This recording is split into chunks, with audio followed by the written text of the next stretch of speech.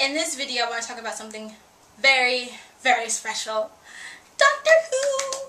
I love Doctor Who. I have the first 5 series now, and I spent the month of July watching the first 4 series with my brother, and it was an amazing experience. And it was great because as someone who started with the 5th season and only had like vague knowledge of the 4th season, it was great to go from the beginning with Nine and Rose and really kind of understand people who like grew up and watched these characters first, to come back and be like, okay, here's what people are talking about, here's the RTD experience, and me, from someone who started with Moffat, to kind of go back and watch it.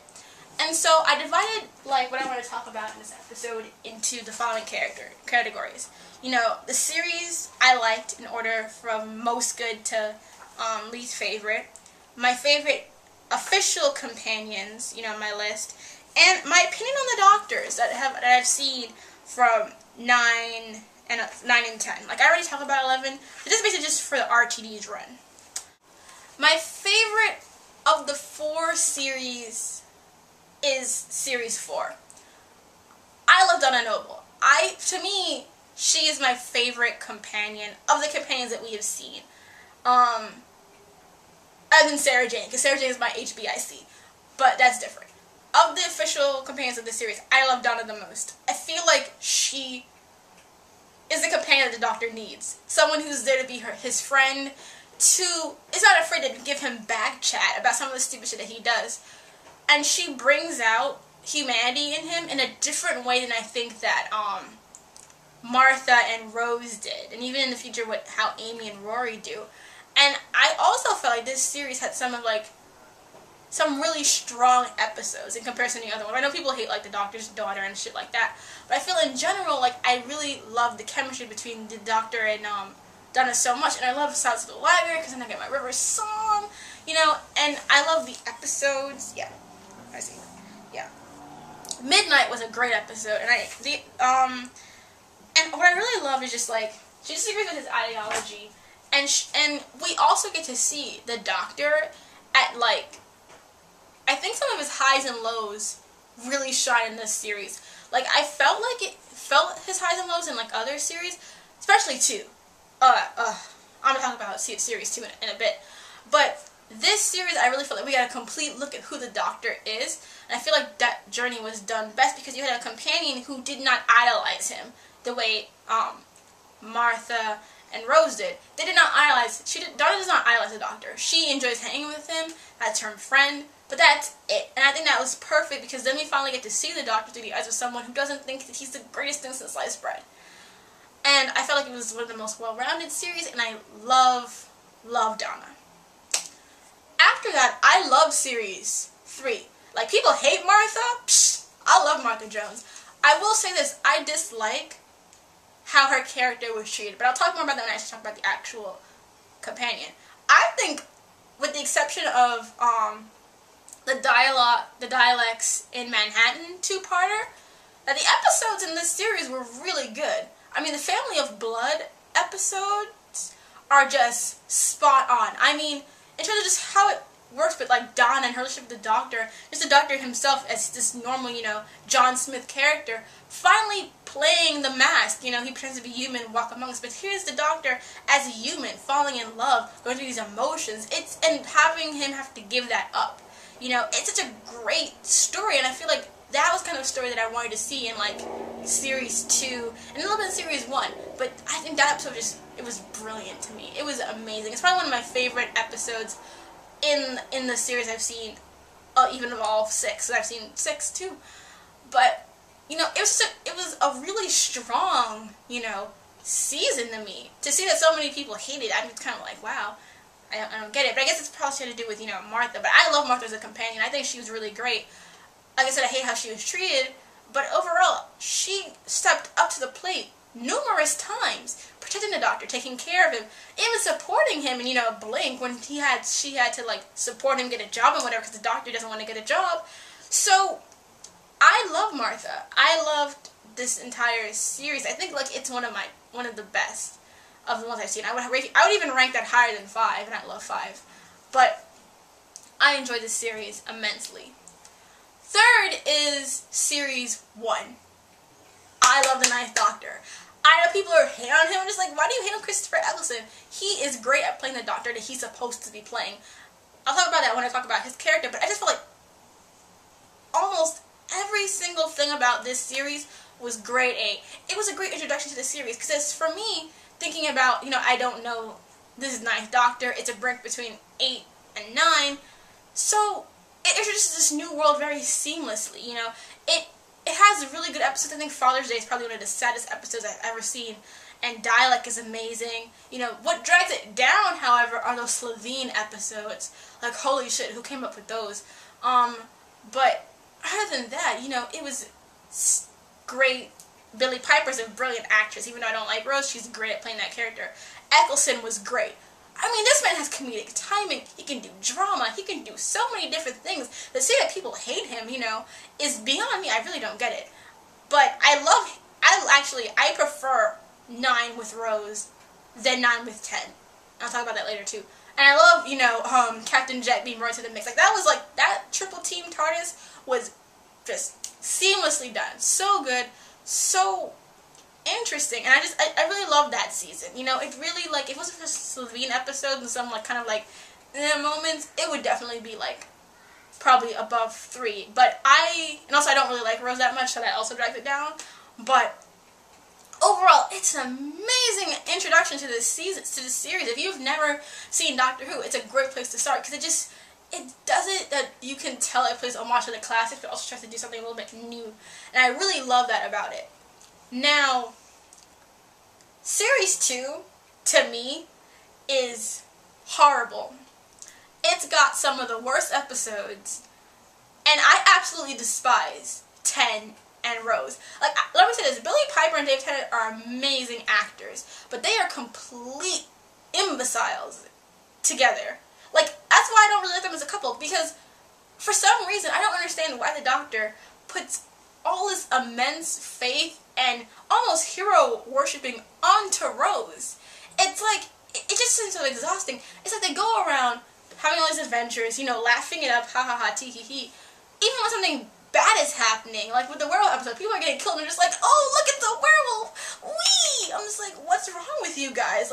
People are dying, say we when everything's done, being excited to keep just trying to make Queen Victoria say she's not amused when there are people dying. They just come off as really, really two assholes this entire, series. And it really turned me off to the entire thing. Their chemistry, while they are, two really good actors and play the roles really well, the writing, to me, makes them look like complete assholes. And I didn't enjoy watching them together at all.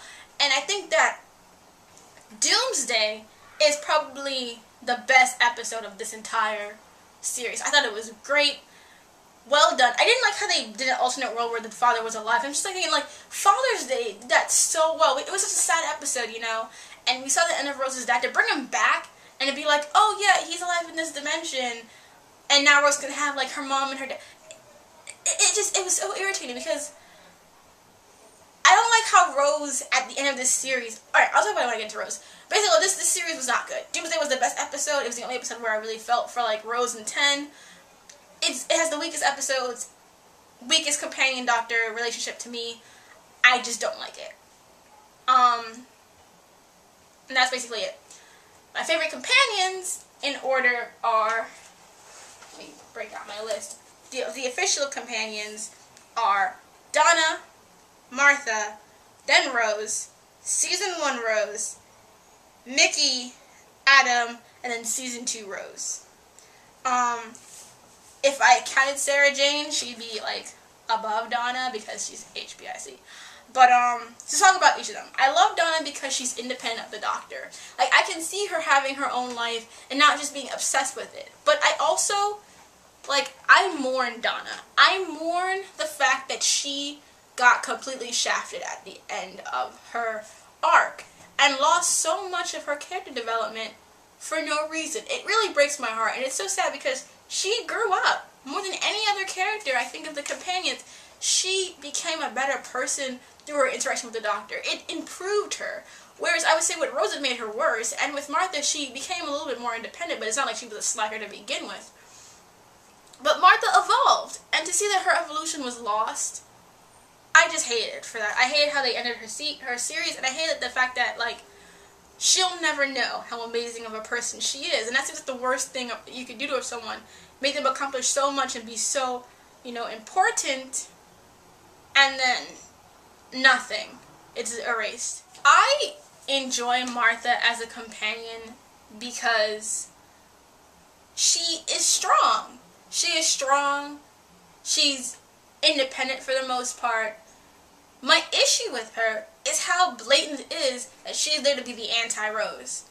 And her relationship with the Doctor is based on being the anti-Rose in every way. I mean, in every way she's different from Rose. Economically, racially, work-wise, she's completely different from Rose. But in some ways, she's actually better than Rose for the Doctor, because they're kind of more similar than Rose and the Doctor were.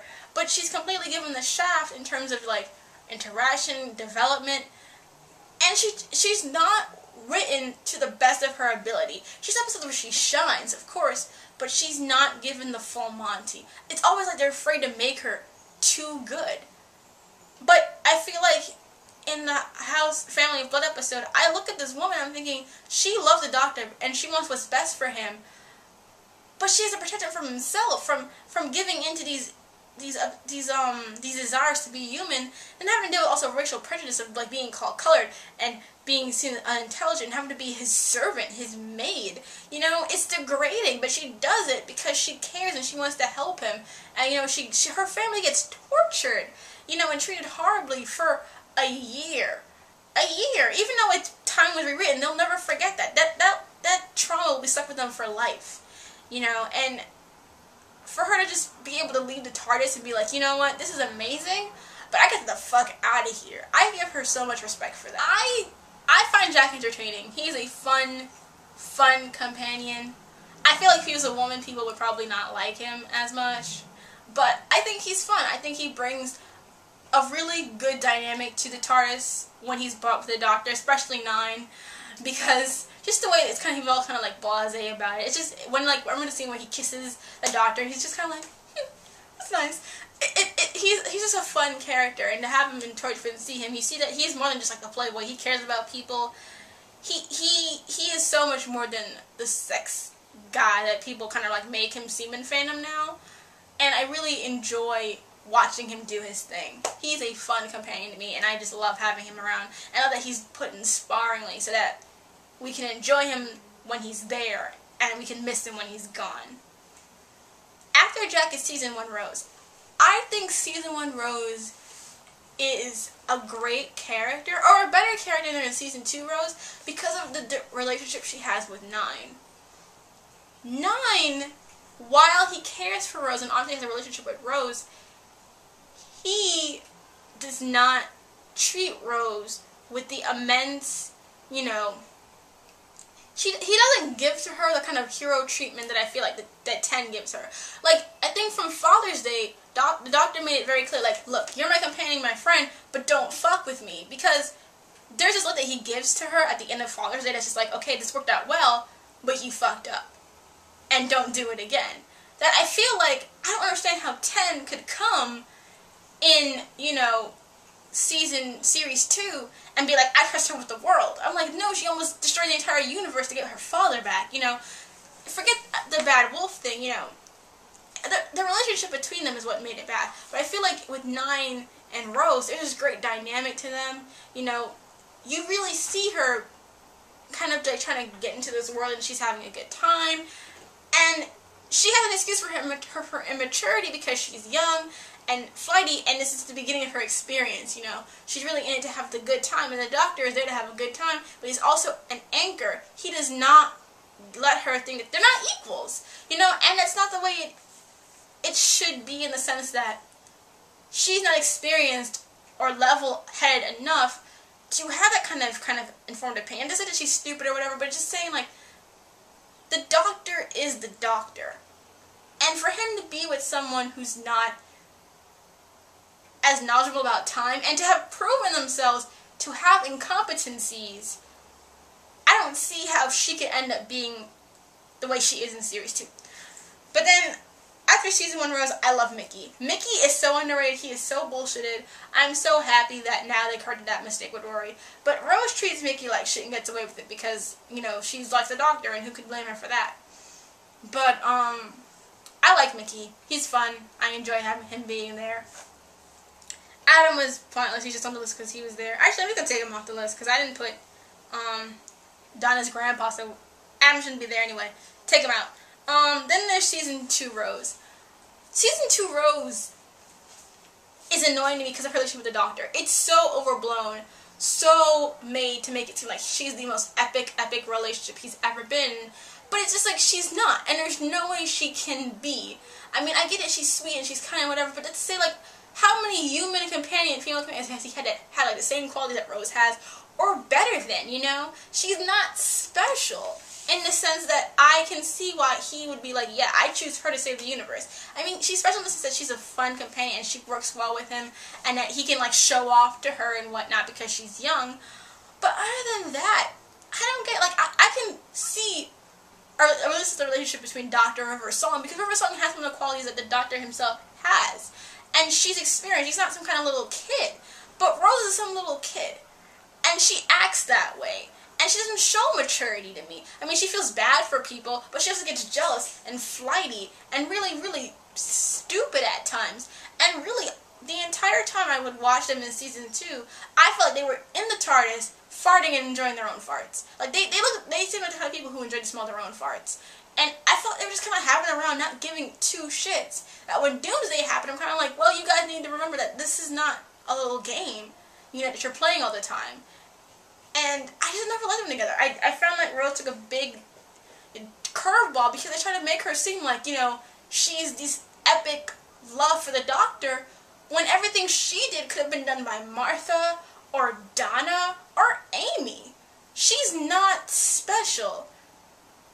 Her actress is amazing and the character could be so much more if there wasn't this kind of projection of being like, yes, she's the companion to end all companions. Because she's not. And I don't say that she can't be your favorite or she's not a great companion, but she's not the end-all, be-all the way she's put in the show. And that's what irritates me. Because I had to deal with that for like 2 series, and then to have her be brought back in season 4 to get the most, oh my god, it irritates me how she gets this perfect, happy ending. She gets her father back from the dead, she gets her she's rich now, then she gets her own doctor who will be human and live with her, and they'll die together. And Donna gets bull fucking shit, and Martha gets trauma for the rest of her life. But Rose gets money, father, and man. What? What did she do to deserve that? That the other two did not deserve. To me, it's just kind of like, it's so much projecting onto her that it makes me just dislike her in that series and on. But season 1 Rose, I'll always enjoy her because I felt like her relationship with the Doctor was just great on. Now for 9 and 10 themselves. 9 to me is like the midlife crisis Doctor. You know, everything from the way he dresses to the way he acts. He's very, you know, angry and gruff and aggressive, and I felt like that was perfect for who he was at that time and considering what happened to him, you know, previously with the Time War. And I love 9, honestly. He's one of I think he's a great Doctor. I think people, because David Tennant was so made the role his own and made what people thought was like a traditional way the Doctor should be, that people just like, yeah, he's the best. But I think Eccleston delivered on what the Doctor was supposed to be at that point in the Doctor's life. I see him as a guy who's been through war and struggle, and he's just like trying to be like, yeah, nothing can touch me, leather jacket, I'm all slick, whatever, I got my little young 19-year-old companion, whatnot, life is good.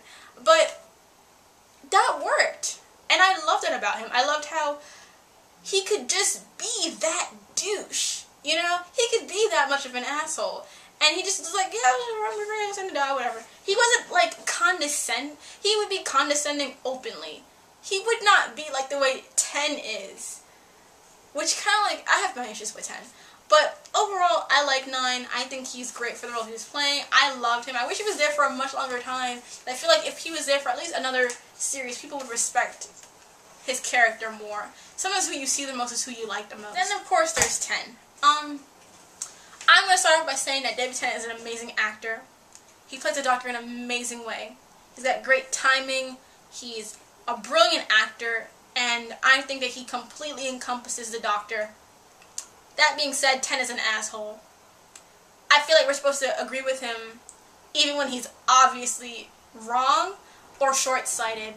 Like in the Harriet Jones situation. Like, for me, it's just kind of like the Doctor keeps having to think like, oh no violence, oh no guns, oh no weapons. And it's just like, to me, it makes it sound as, like, people have, I know there are some arguments and debates about, you know, Eleven and his relationship with River Song now, because they're like, oh, the Doctor doesn't like violence, doesn't like guns, because that's David Tennant's Doctor, how he's all like, oh no, guns are evil, don't use a gun, I don't like guns, and how he like shits on UNIT when they come, even though, like, you've been working with UNIT for how fucking long, and all kinds of crap. And I'm just like, you know, even Nine had a gun in the beginning, and everyone was like, there's this kind of sense that I get, that they're trying to make it seem like all violence, even when it's done in a way that's supposed to be, like, constructive, is wrong. Like, Martha Jones, when she blew up that alien ship, the point is, the Earth was not ready for an invasion, and she was protecting her planet. And these people were ready to enslave her people, and let them all jump off these story buildings. People died in front of her. Is she supposed to just let these aliens go by because the Doctor says, oh, it'll be okay? No! The Doctor is not going to be there every time something goes wrong. And when he does, he acts when half of people are dead. I mean, look at the times where he saves people. How many people have died before that point comes where he saves them? If they had a defense system already in check, lives could be saved. And that means having teams like UNIT, having Torchwood, having weapons to defend yourself against aliens, because at this point, they're helpless. And it almost seems like he enjoys them being helpless so that he can come and save the day. And it's just great. And I actually love that kind of thing about the Doctor, because it's like, he's a hero, but how much of a hero really is he? You know, it's this great parallel, because he's like, he is a hero. But him being a hero depends on everyone else being complacent. I mean, the gun thing again is like, you know, don't use guns. You're responsible for the death of how many people? Just in the series that we see, how many worse than death situations has he put people into? How many people have died for him? How many people have done what he can't do because he has some sort of moral high ground that he doesn't want to cross? He's had companions in the past who have used guns, have used weapons. I mean, look at Ace. I mean, it's not a black and white thing. And one of the things that irritated me about that Doctor, and that kind of arc in the Doctor, is just how he's kind of like very preachy and so morally, you know, on one side it's just like, you are in no position to be morally white. You are so gray. You know, the color should be named after you. And for them to kind of put that kind of image onto him is kind of frustrating, because it's like, you have killed so many people. I mean, and you risk people's lives because you're afraid to accept that sometimes people need to be destroyed. I'm sorry, don't come and tell me that I should feel bad for Daleks, because they don't feel bad for me. They will shoot me in a fucking instant. Am I supposed to be like, oh no, I can't kill a Dalek, they're no. Like, the whole thing with the Soltaran, when he went to the spaceship to, like, kill himself, to give them a chance to retreat. You fought them before, you know they're not gonna retreat, what are you doing? It's supposed to be moral, but it's like, it's idiotic. You know them. You fought them before. They're not gonna give up. He's just standing there like, I mean it, guys. I'm gonna press the button. I'm gonna press the button. I'm gonna press the button. What happens? Someone has to come, press the button, and that kid dies. Because you cannot realize that, because you can't press a button to destroy people who have no issue destroying you. It's not a matter of like death penalty or like this. It's like that these are monsters. These aren't even human beings. These are alien monsters whose only goal is to destroy, conquer, and kill people. People you know, people you've cared about. People have already died. It's not even like potential murder. This people have already killed how many? Like when he gets rid of the clone Dalek because he kills all the Dalek army. Like, am I supposed to feel bad for the Daleks? Am I supposed to be like, oh no, that's horrible, bring them back? No. That's ridiculous. I don't understand that. And it was the thing that kind of boggles me. Like, even an episode of Dialect where Ross is like, what are you supposed to do? You know, be nice. I'm like, these people slaughtered his kind, started a war that killed him, killed his people, and made him to be this kind of person. And he's supposed to take the moral high ground? For what reason? Rose did not even meet a dialect before that time. She has no knowledge of what they have done and what they have been capable of. And yet she's telling the doctor to spare this one dialect. I mean, it's a great episode and does a lot of great stuff, but also it's idiotic. Because there's no reason why we as an audience who know this show and have seen what they can do should feel any sort of hesitation to be like, yes, kill them. Because they're gonna kill us. What? I don't understand, Ten. I don't understand your logic. And now, RTD versus Moffat. Put it simply, I prefer Moffat as a whole. I prefer his stories. I like how things function in an arc. I like his style of writing. I think it's great. I prefer it to RTD, but I still like RTD. I mean, I like everything Moffat has been doing thus far. I go back and I watch RTD, and it's like he'll have so many high points, but then he'll also have within one series, one amazing out of sight, stupendous episode, and then have like 2 or 3 horrible episodes. It's just like he's so up and down with range. At least there's some consistency in Moffat's work, and there are some weak episodes, but at the same time, I can watch all of Moffat's episodes and be like, yeah, that's great. Season 6 has like the 2 downs, but like a few of the episodes, those 3 in between the good ones. But as a whole, I enjoy Moffat's work a whole lot more than I enjoy RTD's. And I just like the way RTD writes. I like the arc. I like how everything continues. To me, Monster of the Week stuff is just boring. I don't like Adventure of the Week or Monster of the Week. I like everything to have a connection. I like to have one story because you only have a certain amount of episodes. It's not like Doctor Who's 22 episodes where you have time to have that kind of stuff. You only have 13 episodes. You can't just have like 7 episodes or like 10 episodes of like Monster of the Week stuff with little stuff peppered in, and all of a sudden, oh look, we just brought everything back. Because that to me is what weakens some of his finales, especially the 4th finale. Like, Ron has good aspects. It's basically like, okay, we've been putzing around for so long, but now we're gonna bring everything back. It's like you're suffocating. That being said, I still enjoy series 1 to 4, and I recommend everyone watch them because Doctor Who's amazing.